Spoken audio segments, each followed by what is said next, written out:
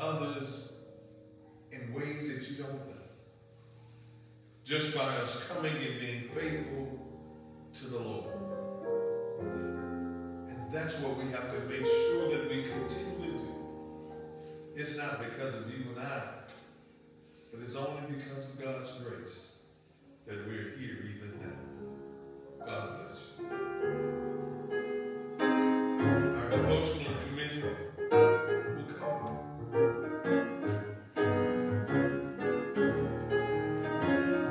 Down at the cross where my Savior died, down where from cleansing from sin I cried, there to my heart was the blood of God, singing glory to His name. Come on, y'all. I'm singing glory to His name. Precious God. I'm singing glory to His name. There to my heart was the blood of God, singing glory to His name. I am so wondrously saved from sin. Jesus, so sweetly abide within. There at the cross where He took me in, singing glory to His name. I'm singing glory to His name. Precious God. I'm singing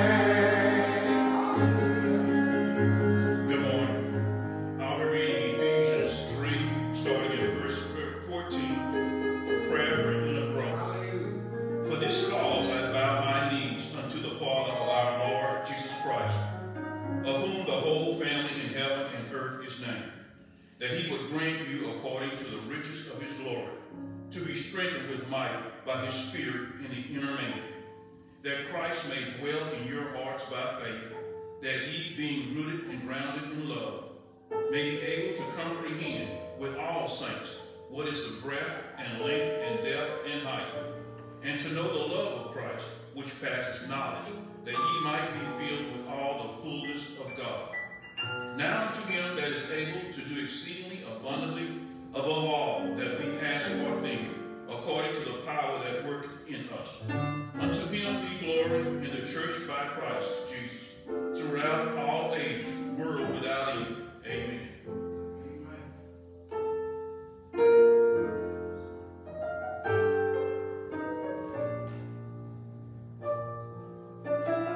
Let us pray. Our Father and God, we come at this hour with a prayer of thanksgiving. Father, we thank you for our lying down last night and once again an early rising this morning. Father, we thank you for another day with reason for our health and strength, and you allowed us to rise close to our right mind. Father, we ask you to continue to look down on us as we look up to you, for we stretch our hands for no other help we know. Father, we ask you to have mercy on those that may be in sickness and affliction. Have mercy on those that are prison bound. Have mercy on those that who have lost loved ones, Father, those that are without jobs and can't get enough food to eat.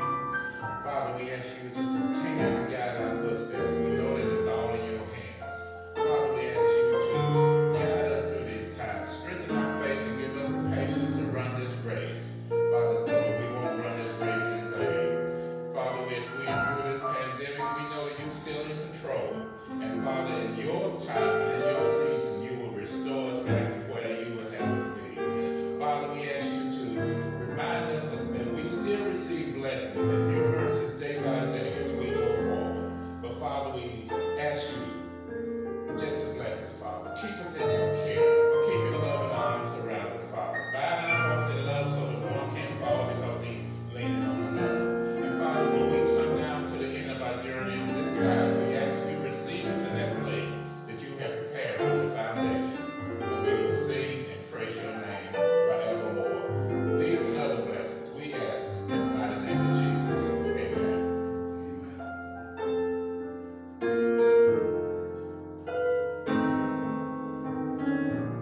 It's a blessing to be here. I thank God for this day and all of the saints of God all around the world. This morning, my sister sent me another song that she has been doing, and she does one every week, and this is the one for the week.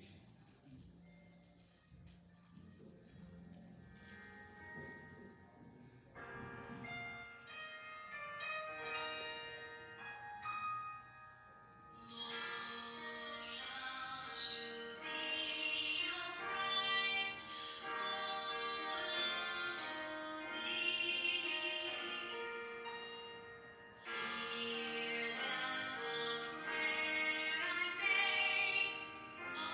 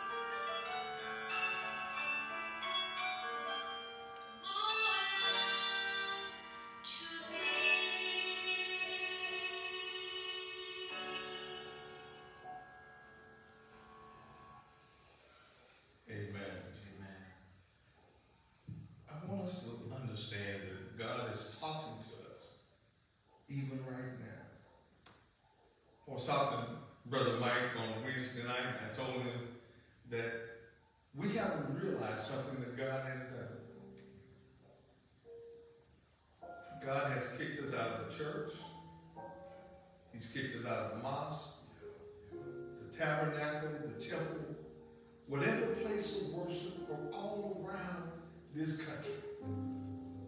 God has told us to get out. And those of us who are blessed to be able to come in, we have to know that somehow we have to impress upon each other more love. More love. Love is the one thing that is hard for someone else to go in your life. Because I can love you even if you don't love me. And God wants us to love ye one another. Whatever goes on in this life, He impressed upon us to love ye one another as I have loved you. And God wants us to make sure that above all things, He said, by this shall all men know that ye are my disciples, when we love one another. Amen. Let us pray. Dear Heavenly Father, Lord, we thank you. Thank you, Lord, for all what you're doing in our lives. And Lord, all of us have fallen short of your glory. But Lord, all of us are listening right now.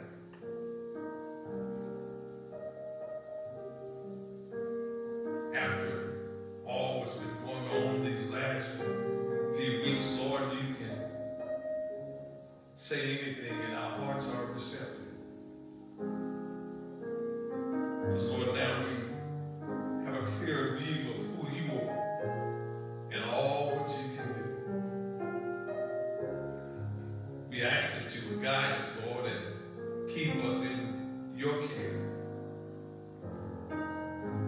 during these days. But not just these days, but every day. Keep us, Lord, so that we may tell others of your goodness, so they can see our lives and know that there is a blessing in serving you.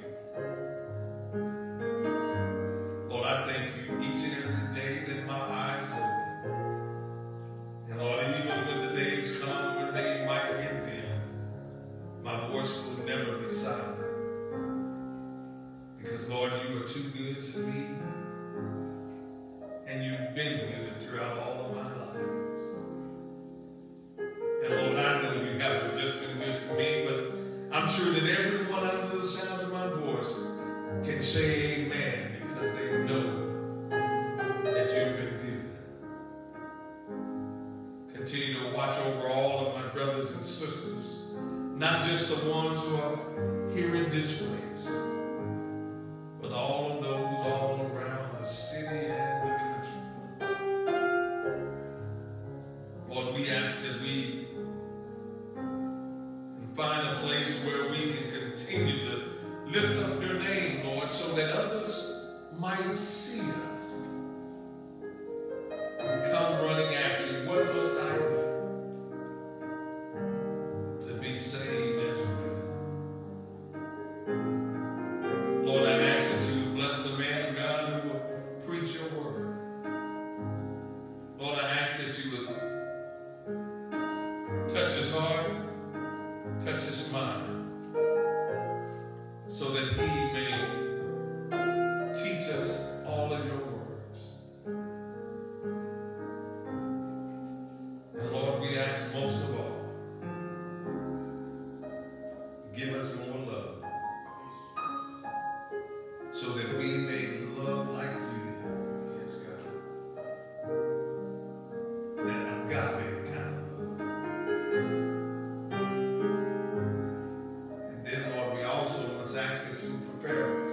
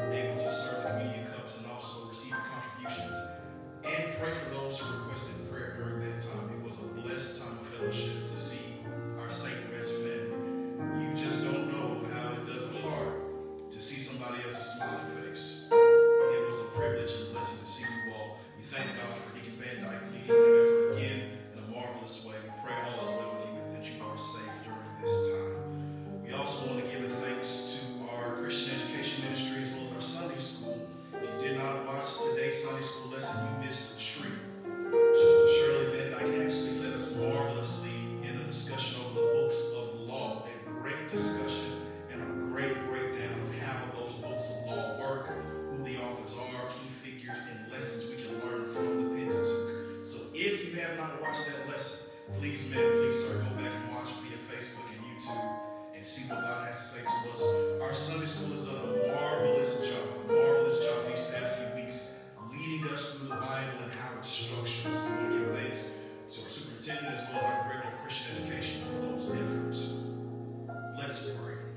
God, thank you for being the center of our joy. We know all good things and perfect things come from you. And thank you, God, for keeping us one more day, that we can fellowship together in your word to hear what you have to say to us today. Show us those things you would have us to see. Speak those things you would have us to hear. Teach us what you'd have us to learn so we can be who you've called us to be.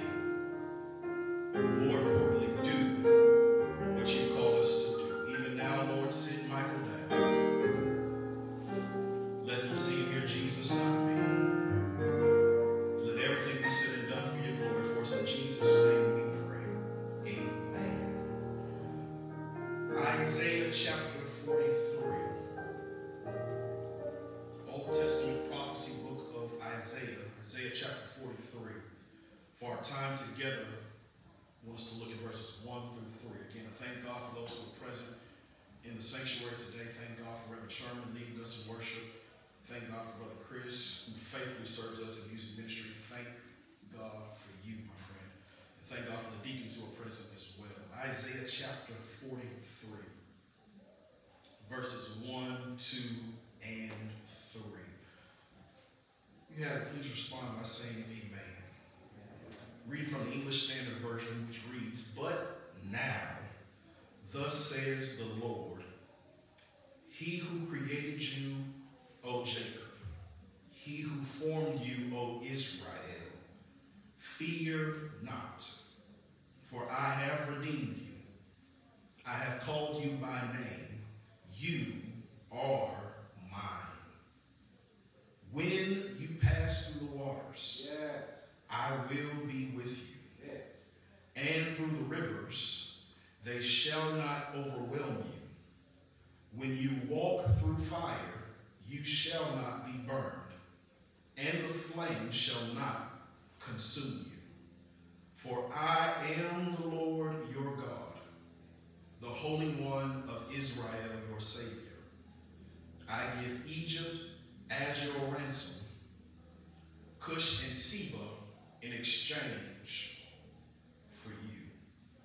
This is God's word. I want to tag this text, a radical redeemer. A radical redeemer. A young lad built a sailboat. He spent days on weeks crafting every detail of this boat. When he finally finished, he decided to test the boat on the water. So he got out to the nearest body of water he could find, put the boat on the water, and saw it drift off in that water. But as he noticed over some time, the wind caught the sails, drifting that boat off into deep waters, and he saw his boat disappear. Some time later, as he was walking downtown, he walked by a store and saw that same sailboat he spent so much time creating and crafting. So he walked inside the store, looked at the owner, and told him, "That's my boat." He grabbed the boat and started to walk out before the owner stopped him and said, "No, that's my boat. If you want it, have to pay for it. So the young lad started doing some odd jobs around town, cutting grass, washing cars, doing everything he could to buy the boat back. And after he got enough money, he went back to the store, bought the sailboat, and as he walked out, he clenched it in his arms and says, "Now you're my boat twice. You're my boat first because I made you. You're my boat second because I bought you back." Church, that's the message of Isaiah chapter 43, verses 1 through 3. That no matter how far we drift away from God, God uses radical methods to redeem his people for his glory. God uses radical methods to redeem his people for his glory. As we look at this text, Isaiah writes this text at a time where Israel faces double trouble. They face double trouble because physically they are bound into Babylonian captivity. Spiritually, they are bound by guilt of their own disobedience to God. They're in dire straits, in need of radical redemption. And when it seems like there is no way out, God comes in through the prophet Isaiah and encourages them not to fear because he has come to redeem his people for his glory. That God will use radical methods to buy his people back. But it's not about them, it's about his glory. And church, that's a message for us today. Redemption is for us, but it's not about us. God uses radical methods to redeem his people, but it's all for his glory. God is a radical redeemer. Yes, he is.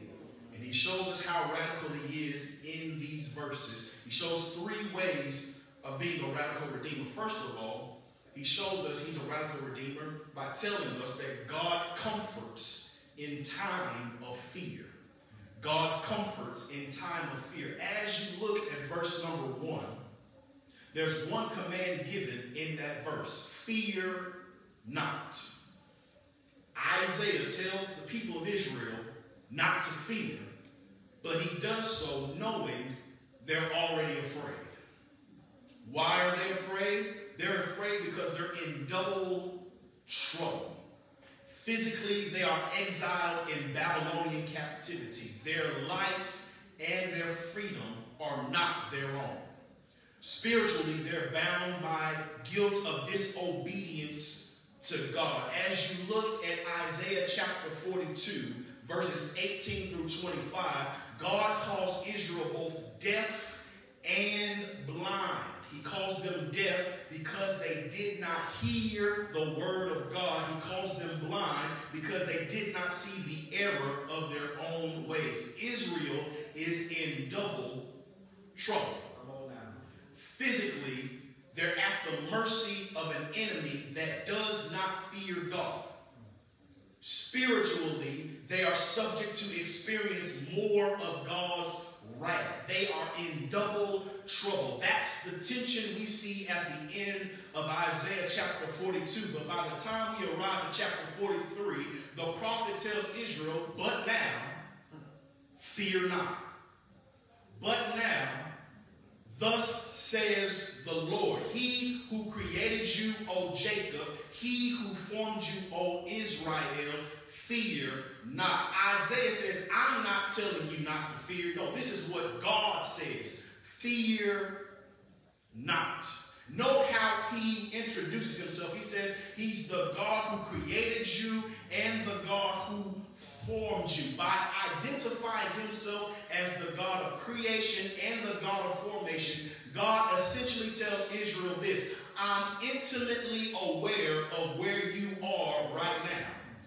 God made them, God formed them, and God knew they would fall into captivity before they fell into captivity. God created them, God formed them, and God knew their flaws before their flaws exposed them into slavery. God knew the worst about them reserved the right to judge them, but according to this text, he doesn't hold it against them. God knew the real Israel, and by his righteous standard, he reserved the right to judge Israel, but he did not hold the worst of Israel against them. Church, that's the radical nature of God's redemptive love for us. God knows us, reserves the right to judge us, but doesn't hold it against us. God knows you. God knows the real you. Not the you that's here on Sunday morning. He knows the you after the benediction, before morning devotion. God knows the real you. God knows the you that you don't post on Facebook. God knows the real parking lot you, the lying, cussing you, the cheating, stealing you. God knows the you that nobody else sees. And based off his righteous standard, God reserves the right to judge you, but because of his redemptive love for you, he doesn't hold it against you. What a comfort to know that in the midst of guilt and disobedience, God tells his people, don't fear. And he explains why he tells them not to fear. Fear not, for I have redeemed you.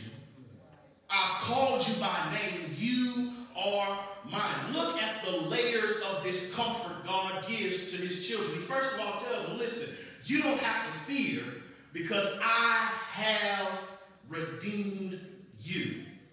In the midst of being in this double trouble, in the midst of being in exile and disobedience, God tells Israel, you don't have to fear because I bought you back.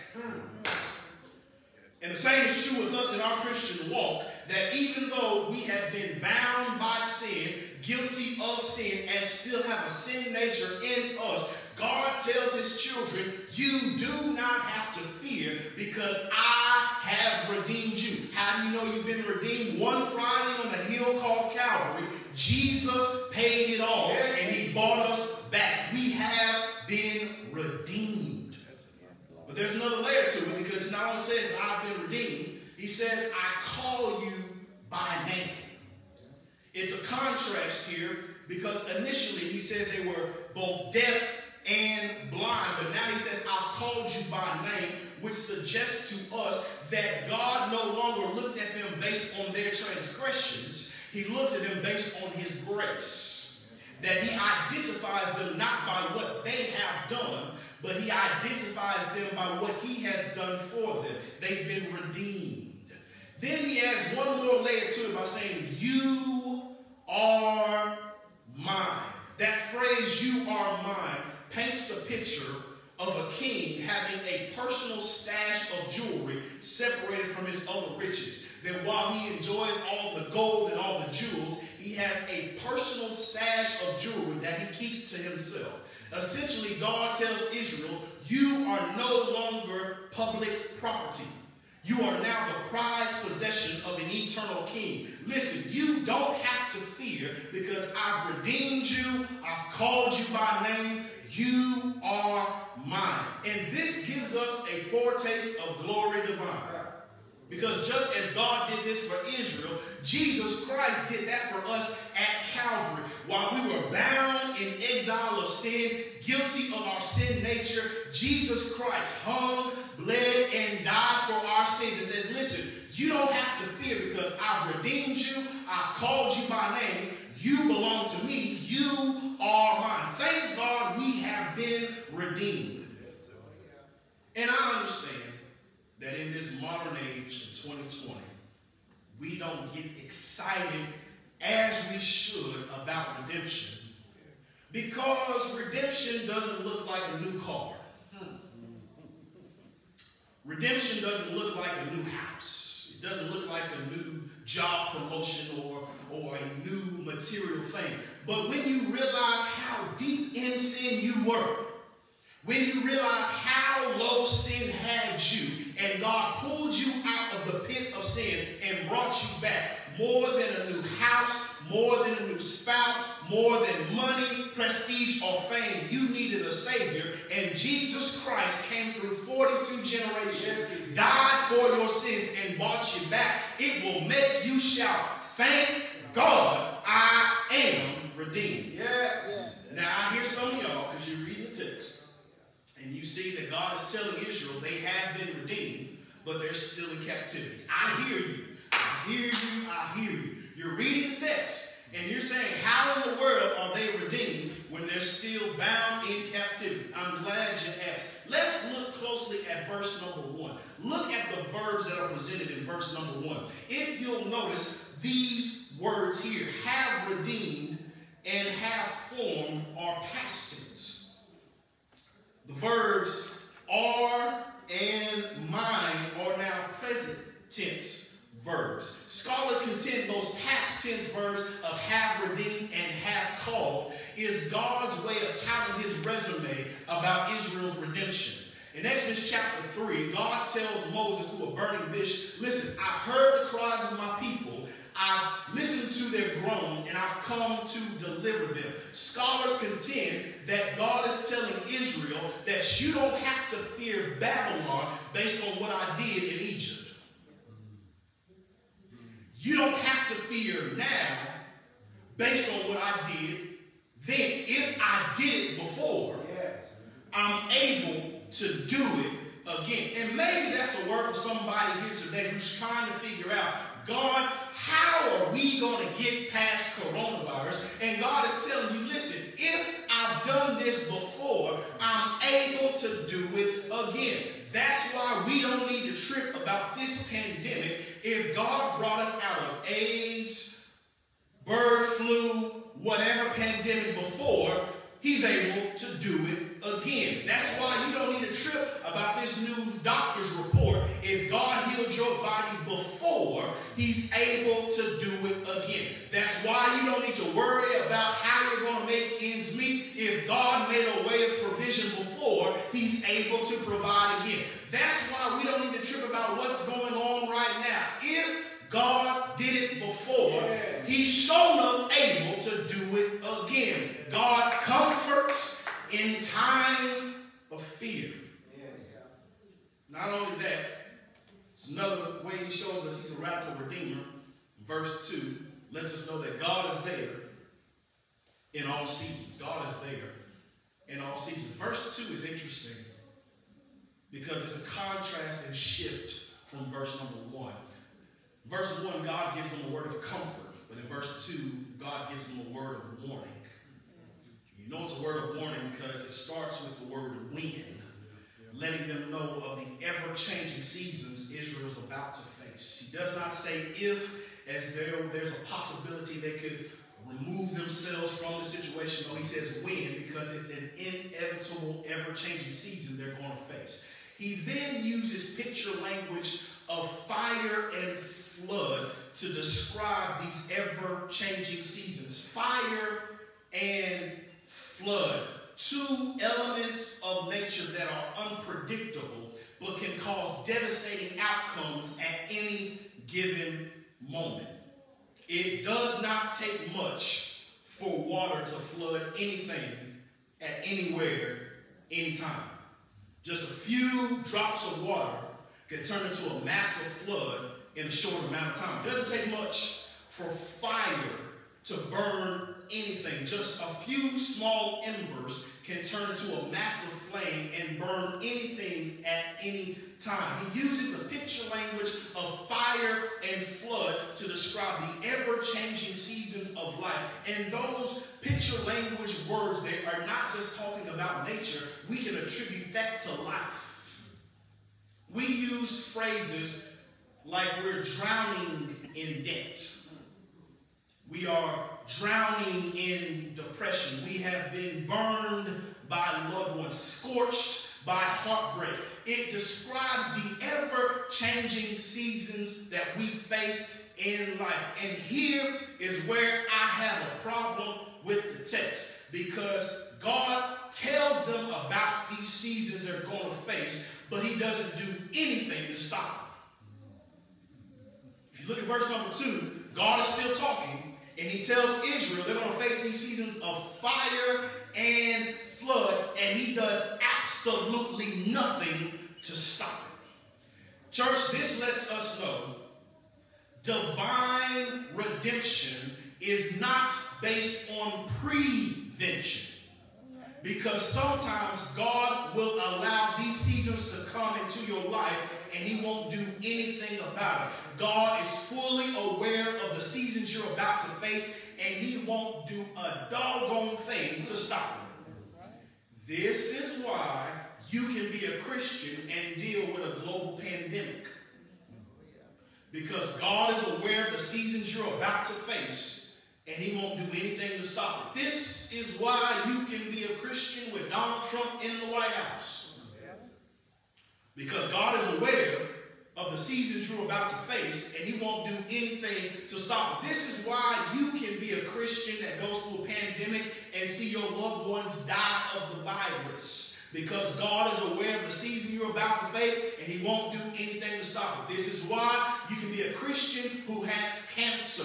Because God is aware of the season you're about to face and he won't do anything to stop it. This is why you can be a Christian with wayward children. Even though you brought them to Sunday school, you brought them to Bible study, you brought them to BTU, and it seems like those jokers want to go left when you tell them to go right, it's because God is aware of the seasons you're about to face, and he will not do anything to stop it. This is why you can be a Christian with financial or mental health problems, even though you try to do everything right, you pay your tithes, you come to church, and you still end up with a pink slip. It's because God is aware of the seasons you're about to face, and he won't do anything to stop it. But there's still comfort in verse number 2.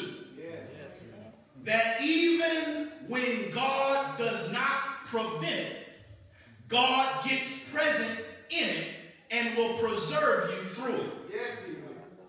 That even when God does not keep the season from you, God gets in the season with you and carries you through it.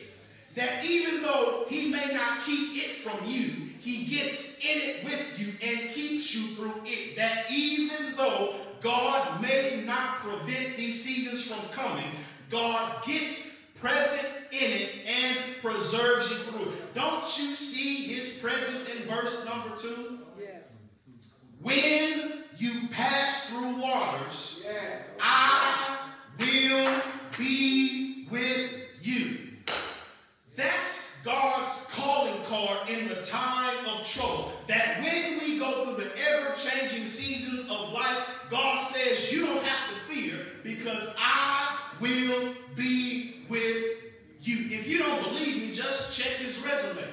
Psalms 23 and 4. Even though I walk through the valley of the shadow of death, I fear no evil. Here's why. Thou art with me. Even in Matthew chapter 1, after conception of Christ, the angel tells Joseph, thou shalt call his name Emmanuel, which is to say, God is with us. Matthew chapter 28, after Jesus got out of the grave, he told his disciples as he was going back to heaven, lo, I am with you always, even until the end of the age. Hebrews 13 and 5 reminds us, I'll never leave you nor forsake you. Psalm 46 and 1, God is our refuge and strength. Here it is, a very present help in times of trouble. And right here in the text, God tells the children of Israel and tells us, when you pass through waters, I will be with you. That's his calling card in our time of trouble. That even though God doesn't prevent it, God gets present in it. That's why you don't have to worry about what you're going through, because God says you're not in it by yourself. This text teaches us that God has an I will for our win. When you pass through waters, I will be with you. So the question this morning is, what is your win? Sickness? God says, I will be with you. A pandemic? I will be struggles on your job. I will be with you. Furloughed and wondering how you're going to make ends meet. I will be with you. For every win you face in life, God says, I will. But not only that, it not only shows us that God has an I will for our wins, God also has a shall not for our wins. It's right there in verse number 2. When you go through the rivers, they shall not overwhelm you. When you walk through fire, you shall not be burned. When you go through the flame, it shall not consume you. That even though God does not prevent it, God gets present in it.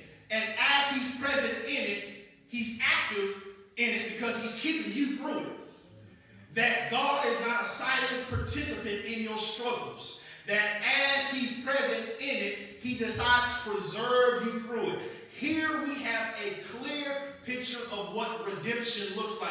Redemption is not based on prevention. Redemption is based on God getting in it with us and keeping us through it. That even though he does not prevent it, he gets present in it and preserves you through it. If you don't believe me, believe Bible. God did not keep the lion's den from Daniel. God got in the den with Daniel, shut the lion's jaw, and gave him a mattress to go to sleep with during the night. God did not prevent the fiery furnace from the Hebrew boys. He got in the furnace with the Hebrew boys and kept them through the fire. God did not keep the storm from the disciples. He got in the boat with the disciples and kept them through the storm. And if we be honest, God didn't keep sin from us. God got in it with us by sending his son to die for our sins, giving us his spirit, and keeping us by his grace. That's why some of us can shout in the midst of this pandemic, because God has kept us through. No, God did not prevent coronavirus from coming, but God got in it with us and has kept us through it. Even though we've seen loved ones lost, God has still allowed us to have peace that surpasses all understanding. Even though we have seen some heartbreak and financial troubles, God continues to get in it with us and keep us through this hard time. That's why I agree with the hymn writer, oh, to be kept by Jesus. I'm kept by the power of God, that even when God does not prevent it, God gets present in it and preserves us through it. God is there in all seasons.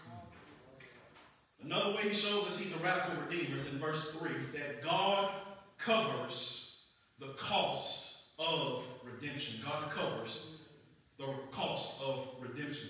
As he's concluding this word of encouragement to Israel, he reminds them that the role of redeemer is exclusive to God. He tells them in the beginning of verse 3, for I am the Lord your God, the Holy One of Israel, your Savior. It's a reminder to Israel that if you're going to be redeemed, the only person that's able to redeem you is me. That you can't find redemption anywhere else but in God and God alone. Church, that's a reminder for us today that if you want redemption, the only way to receive redemption is through the Lord Jesus Christ. Acts chapter 4, verse 12 reminds us there's no other name under heaven given among men whereby they must be saved except the name Jesus Christ. Jesus says it himself in John chapter 14, verse number 6, I am the way, the truth, and the life. No man comes to the Father but by me. If you want to be redeemed, you've got to go to Jesus Christ. And he talks about this means of redemption. He uses business language in verse number 3 to show us the cost of redemption. Note, he uses the word exchange and uses the word ransom in verse number 3. It's business language to show us the cost of redemption. That lets us know that God's willing to cover the cost of redemption, but it also lets us know redemption costs. God's willing to pay for it, but it reminds us that there is a cost to redemption. There's no free buybacks. Redemption has a ransom. Forgiveness has a fee. It lets us know redemption costs. If you don't believe me, believe Bible. In Romans, it lets us know the wages of sin is death. The book of Hebrews Hebrews, it says, without the shedding of blood, there is no remission, no redemption of sin. It lets us know redemption costs. This is why, help me, Lord Jesus, we need to be careful about sin. I know we don't like to talk about sin in 2020, but sin costs. Sin costs. Sin provides us with a temporary illusion of pleasure, but a permanent reality of debt. Sin costs. It costs you to lie. It costs you to cheat. It costs you to steal. It costs you to do things that God has told you not to do. Yes, you may have enjoyed the turn up the night before, but you're paying for it now with a hangover the next day. Sin costs. Yes, you may have enjoyed the one night only, but now you're paying for it with some emotional distress and physical pain. It pays by sin. Sin costs. Whenever we commit sin, there comes a price with it. Sin costs. And if we're not careful, sin will leave us with a debt that we cannot pay and won't give us time to pay it back. But thank God that Jesus Christ covers the cost of redemption. He shows us that in verse 3. He says, I give Egypt as your ransom, Cush and Seba in exchange for you. Again, theologians contend these phrases are God's way of touting his resume and showing the price he was willing to pay for the Israelites. Egypt, we saw that God gave in exchange for them. We see that happen in the book of Exodus as they go through the 10 plagues. God literally kills Egypt for the sake of Israel. Cush and Seba, scholars contend, are nations God gave back to the Persians as Persia helped Israel get out of Babylonian captivity. It lets us know that God is willing to cover the cost of redemption.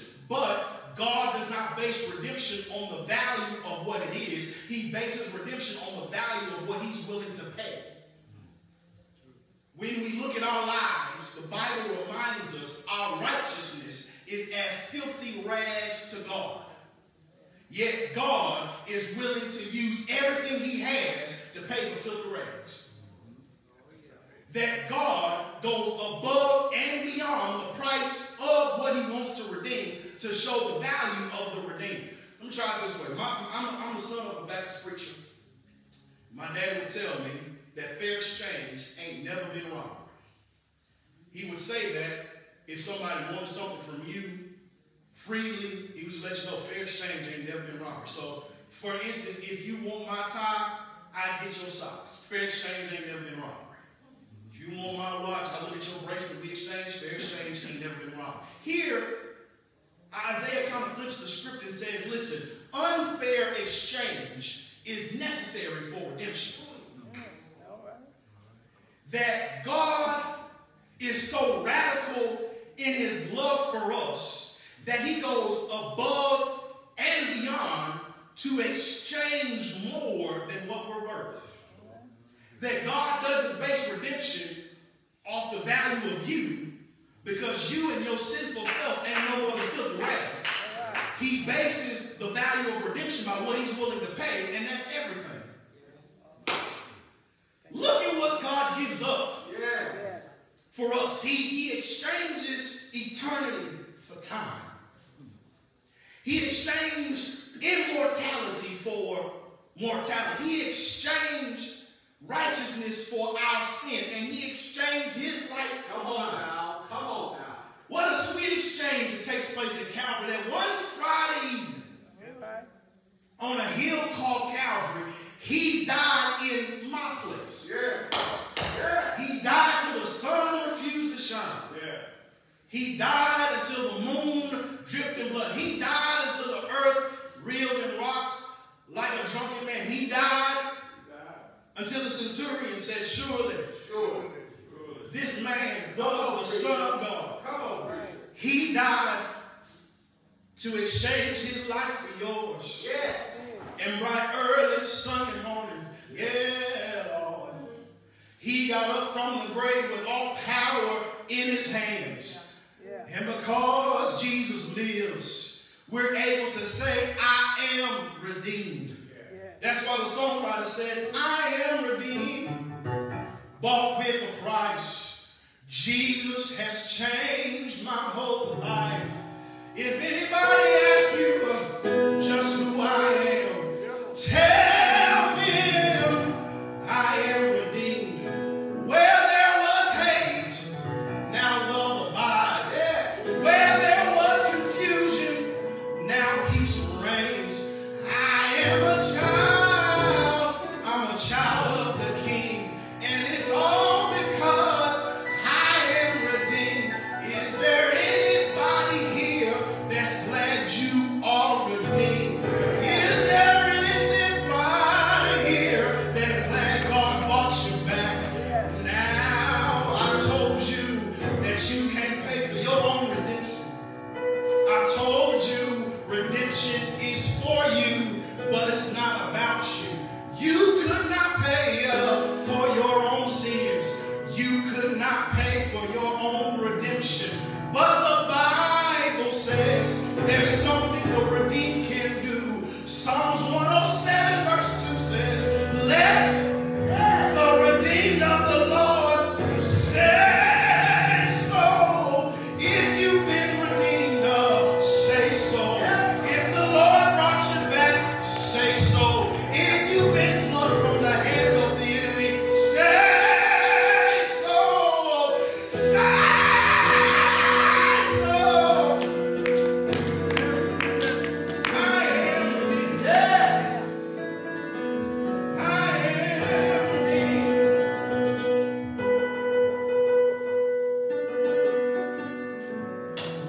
God is a radical redeemer. And if you want to experience the radical nature of God's redemptive love for you, it's so simple. Acknowledge the fact that you are a sinner. That like that sailboat, you've drifted away from God. Believe the fact that Jesus Christ is the Son of God and He died for your sins. And just like that young boy, He paid the cost to buy you back and walk in that confidently by faith knowing Jesus Christ paid the cost for our redemption, and He's bought me back. If you want to receive the Lord Jesus Christ, and you're watching by way of Facebook right now, please go to the comments and let us know you want to receive Jesus. We will reach out to you. We will pray the prayer of faith with you. We want you to receive the Lord Jesus Christ. Don't let these moments pass you by while Jesus is tugging at the door of your heart. If you want to receive Jesus Christ as Lord and Savior, this is your hour. This is your opportunity. Please come.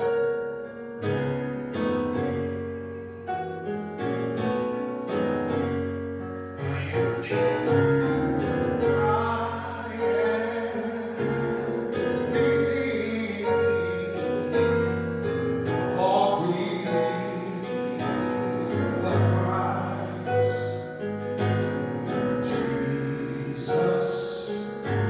Changed my whole life.